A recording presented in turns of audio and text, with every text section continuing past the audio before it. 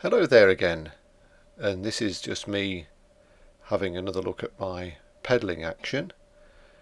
I'm pedalling here at a cadence of about 90, so obviously this is much slowed down, and it's quite interesting for me anyway to look at to see that I don't really drop my heel very much to get the power on early as I go over the top of the pedal stroke, but I do seem to pull through fairly effectively.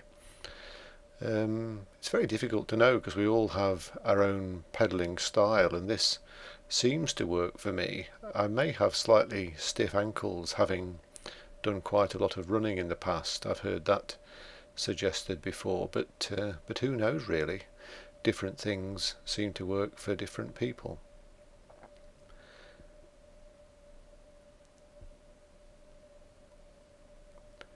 I guess that observation, coupled with my average torque angle of just over 100, may suggest that I could be a bit more efficient if I got the power down more early.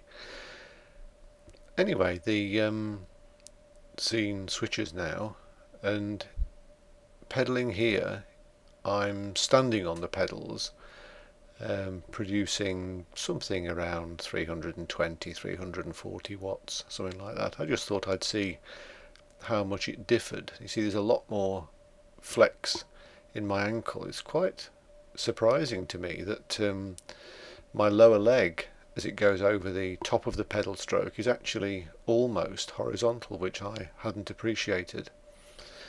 The other thing that I hadn't noticed is, I know that I'm on a static trainer, but it's quite, you can see quite a bit of frame movement up and down as my weight transferred, and you would expect that, but it is quite marked. The other thing that surprised me a little bit looking at this is the amount of movement in the lower part of the chain. It isn't slack, but there is a surprising amount of movement, and the whole mechanical setup is clearly under quite a lot of strain on a stationary trainer, and inevitably therefore on a bicycle out on the road. It certainly encourages me to make sure everything's properly maintained.